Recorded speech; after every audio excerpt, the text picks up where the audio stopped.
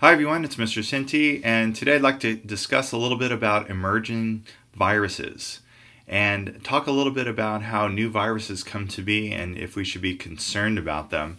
And I think, right out of the gate, you might be thinking that there should be a concern, and I would agree.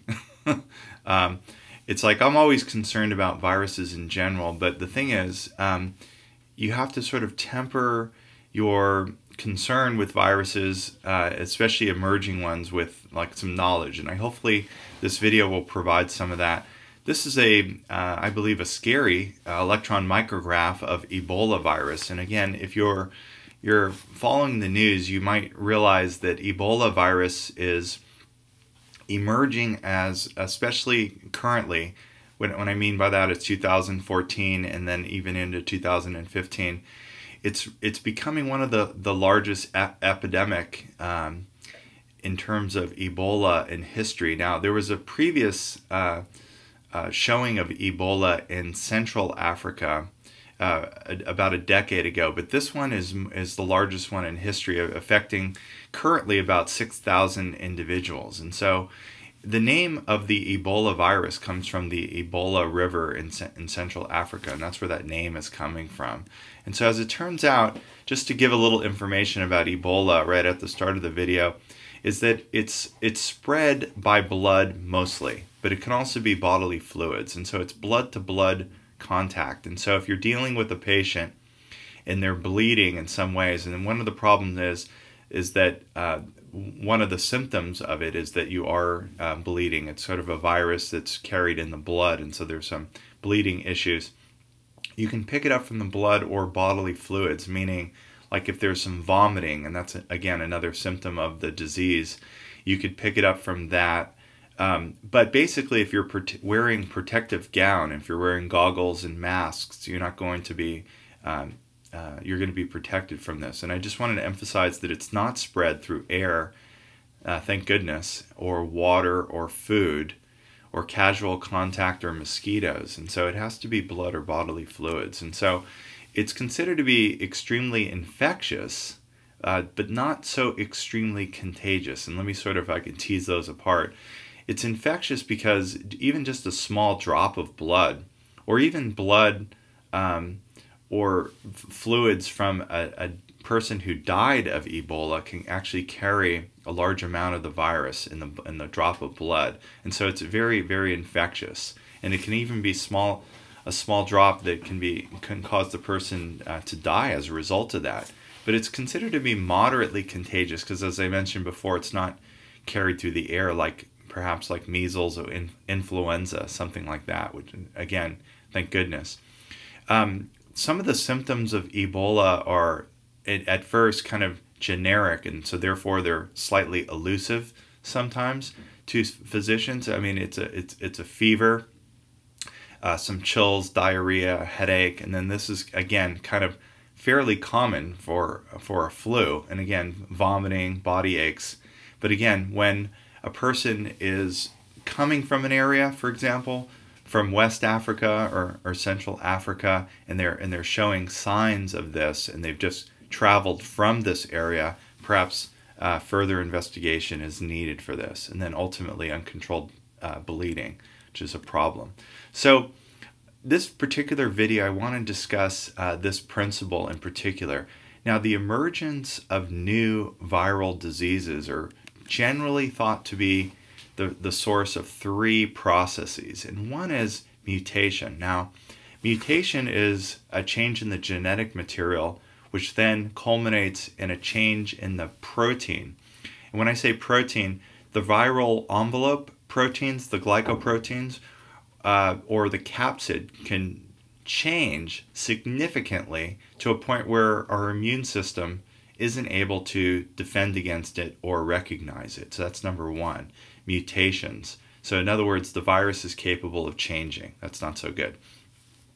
Also, one of the things of concern is that a virus can spread from one species to another. In other words, a bird could have a virus, and then a pig can pick that up from the bird, and then we could pick it up from a pig. And again, more information about that. So that's concerning. And also, what is of concern is the dissemination of a viral disease is more plausible these days than in the past, simply because of international travel and the fact that people are more in contact with everyone in the world, whereas in the past sometimes a viral disease would remain in that small sort of isolated population and it wouldn't really threaten the global population. But now dissemination is a little bit more common, air travel in particular. And so let's first start off talking about this mutation.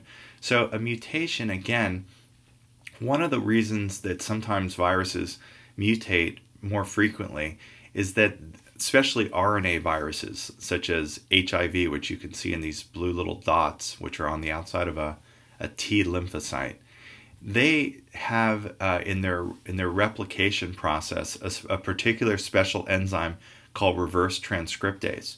And this enzyme, reverse transcriptase, it's an enzyme that copies viral RNA into viral DNA. And it does so not efficiently. And as a result of the inefficiency and the inability for it to proofread mistakes, like point mutations, it's going to result in changes in the protein as a result of it. And sometimes these protein that are embedded in the envelope of the virus are altered such that our immune system isn't able to recognize them. So that's of an advantage to the virus. That's not so good that the viruses are mutating. Now, this is one of the basis reasons why you can keep getting the flu year in and year out, because the flu viruses are constantly changing. And so mutations constantly create new viral strains that are significantly different from earlier strains. Even so much so that you could be, the vaccination that you received for the flu the previous year or the year before isn't effective in the current year. And so we constantly need to update our vaccinations, and our immune system is constantly never letting itself rest.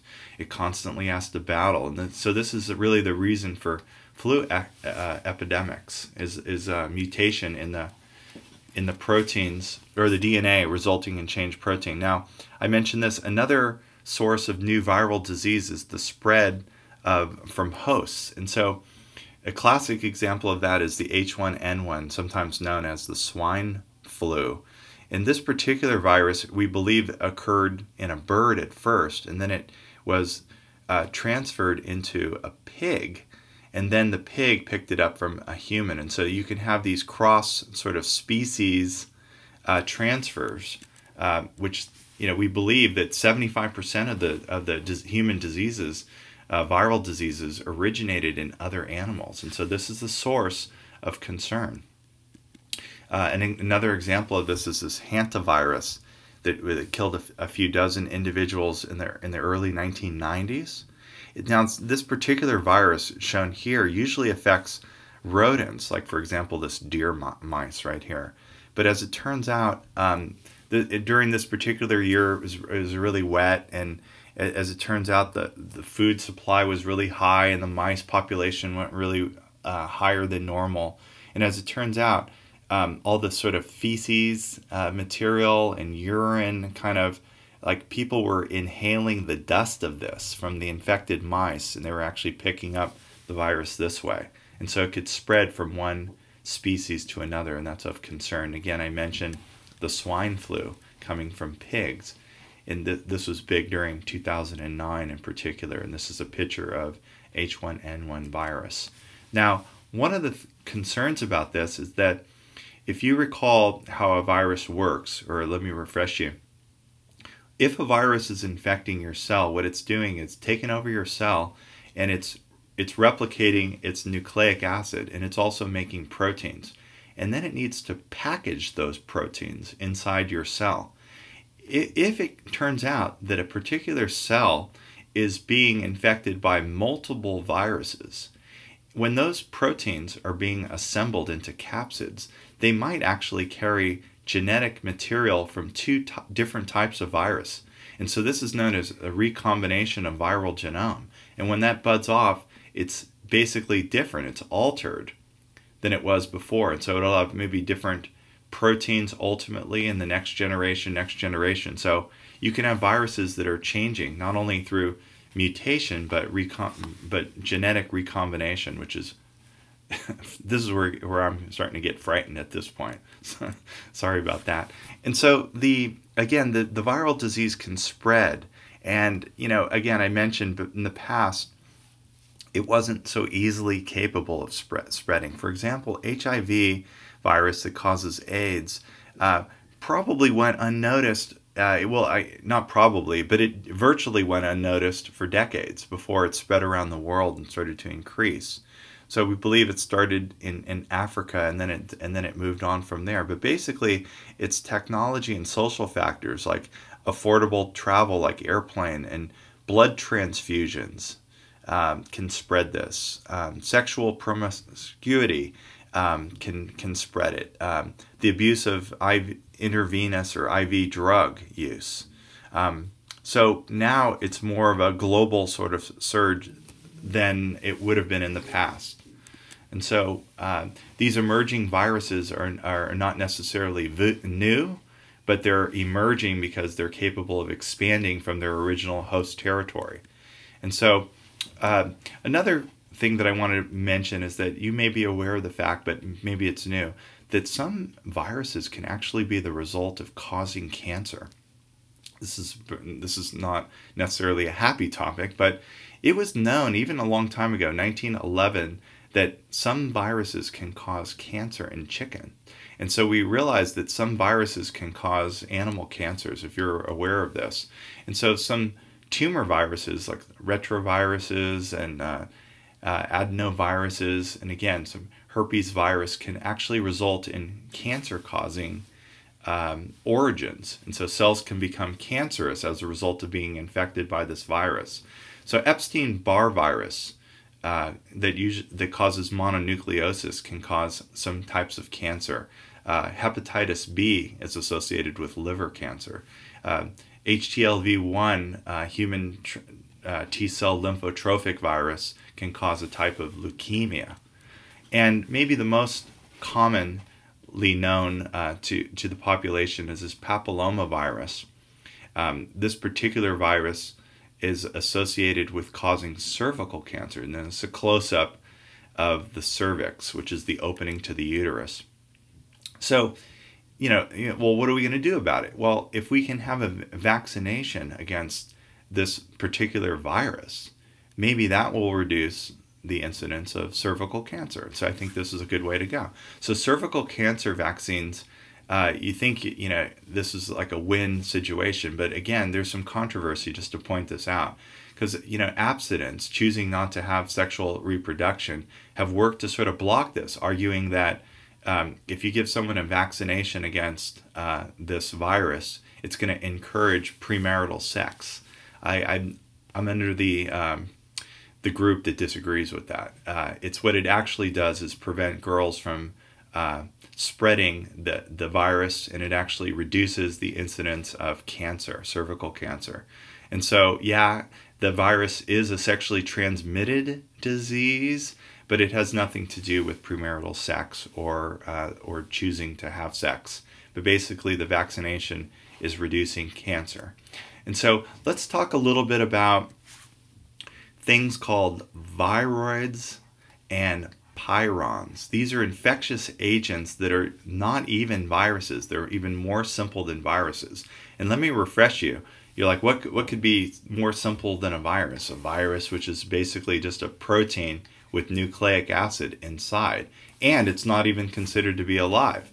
Well, viroids are considered to be naked nucleic acid, like a naked piece of RNA, and a pyron is a protein that is malfunctioning.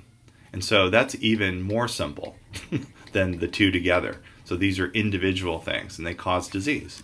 Let's take a look at that. So viroids are smaller, even simpler than viruses. They contain like these tiny pieces of circular RNA, and mostly affecting plants in particular, so we don't have to fear them too much. Okay, so when you think of circular DNA, I always think of plasmids, that bacteria have these circular rings of DNA. So there's several hundred nucleotides, not very long, and they don't code for proteins, but they replicate using the host cell enzymes, and so therefore they're infectious. They can reproduce and travel on to other cells. And so they disrupt the metabolism of the plant, perhaps stunt its growth, and cause some difficulties for the plant. Now, a little bit more common, and you may have heard of this before, is diseases of the brain that were found in sheep, and something more commonly known as mad cow disease, or in humans. I'm going to probably butcher this, but Creutzfeldt or Creutzfeldt-Jakob, or Jacob. This is a disease in the brain caused by pyrons, which are these infectious proteins.